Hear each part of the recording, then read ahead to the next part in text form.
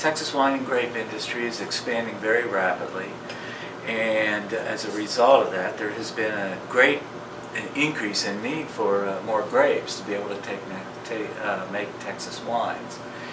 And as a result of that, we're seeing a lot of new vineyards go in, and as that happens, they are encountering a disease called cotton root rot. It's caused by a fungus, Vineyards omnivora. This is a very notorious pathogen. It has been a problem in cotton for over 100 years in Texas. In the past few years, Dr. Tom Isaacie with the Department of Plant Pathology developed a control for cotton root rot in cotton. Given that kind of a breakthrough, we decided in my laboratory, my graduate student and I, Sheila McBride, decided to take the same chemical that's being used on cotton and see if it would work on grapes. We had 3 different vineyard locations, field trials, and we set those up in 3 different areas, knowing that the pathogen was there.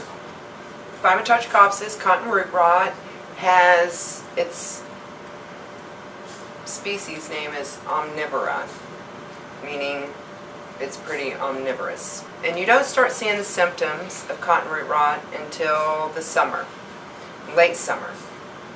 It'll infect the vines, and the vine won't even look like it has a problem at all.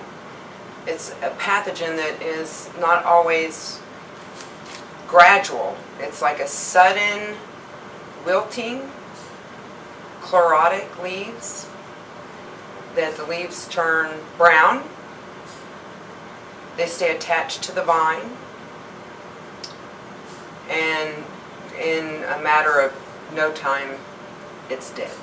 We put in an application with the Texas Department of Agriculture for what's called a 24C local needs registration. And it allows, under restricted conditions, the use of flutriafol, which is the name of the fungicide. We're allowed to use flutriafol to control the disease in the vineyards. So this 5 years of research has been very fulfilling and rewarding to me, that we were able to actually help the grape growers. With our testing and the results we've gotten, it's just going to make it that much easier for them to get relief in these other crops in Texas as well.